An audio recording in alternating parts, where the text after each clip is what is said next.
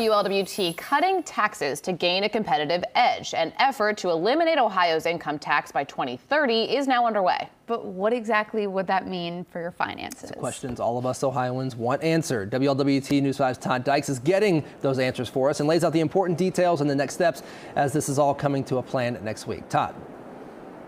Yeah, Stephen, Megan, and Kelly, a handful of lawmakers say now is the time to start a full court press against Ohio's personal income tax.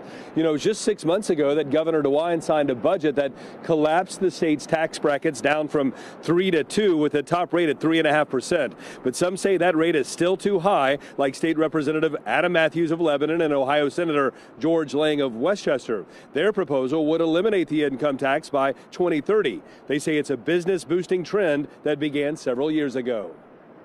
The formula is working. Businesses are coming back to Ohio at a greater pace than almost any other state in America. And you guys hear about the big guys. I love it. Amazon, Honda, Ford, Google, Intel, building the biggest chips factory in the galaxy right here in Ohio.